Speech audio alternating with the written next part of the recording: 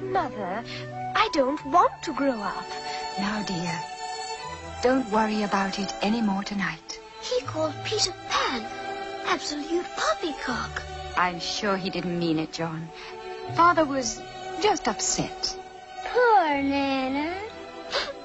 Out there all alone. No more tears, Michael. It's a warm night. She'll be all right. Mother. What is it, dear? A buried treasure. Now, children, don't judge your father too harshly. After all, he really loves you very much. Oh, don't lock it, Mother. He might come back. He? Yes, Peter Pan. You see, I found something that belongs to him. Oh?